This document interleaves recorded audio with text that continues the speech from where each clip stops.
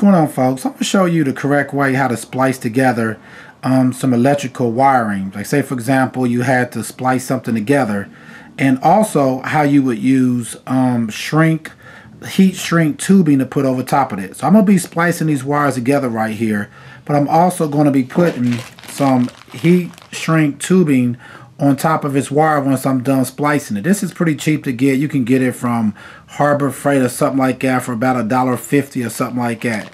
But the first thing I want to do is, you see these two wires right here, I'm going to take my heat shrink tubing, I'm going to kind of measure it out, probably about this much I'm going to want to have to cover up this connection. So the first thing I'm going to do is, let's go ahead on and cut me a piece that I know is going to be longer than what my splice is going to be, like that.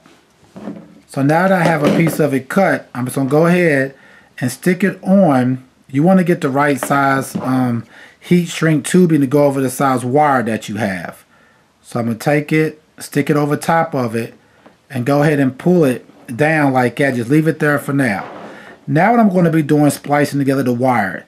The way that I splice it together for a strong connection, or a strong, before it holds together better, is called a Western Union splice. And what you want to do is start like with an X, like that, with an X.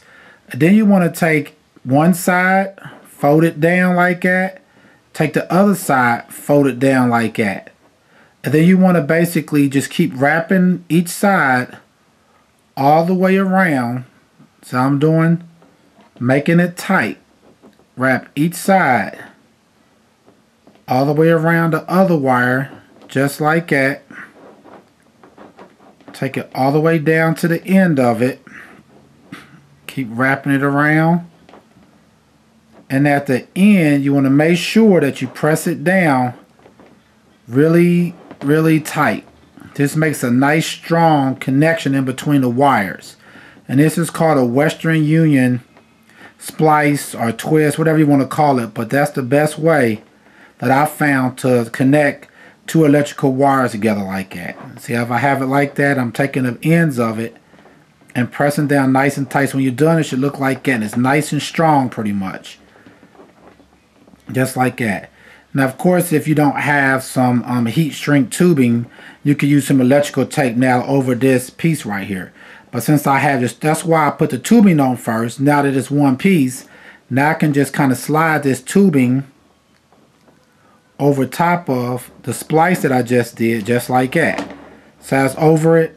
And now what I'm going to be doing is taking some type of a heat. You could take a heat gun, or you could take a cigarette lighter or some type of a torch or something, and just kind of heat up. And if you can see, as you're heating up this tubing, it's going to pretty much like shrink wrap almost onto this wire to make a nice watertight basic seal over top of it. And you can see how I did it pretty much. I'm going to go around the other side of it. Like I said, you want to get it nice and tight. It should shrink wrap on top of it. Don't keep the flame in one place for too long because you don't want to burn it. You just want to pretty much make the heat shrinking tubing pretty much shrink to completely form onto the wire. Just like that. And now you got a nice strong connection, and your wire pretty much is back together and it's protected with the heat shrink tubing. This is for like electrical wires and stuff like that. Like I said, you could use some type of a electrical tape or something like that if you need to. But a lot of times that could over time start unraveling and coming back off. So I like just to use, like I said, some heat shrinking tubing that pretty much is pretty cheap to get. You'll get like different sizes. I have like the smaller, little bit bigger, as well as it gets bigger than this.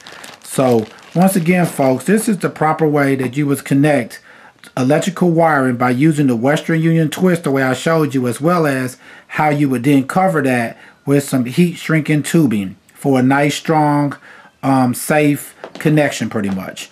Alright folks, please check out our other helpful videos. Please like, subscribe, and share. Thanks.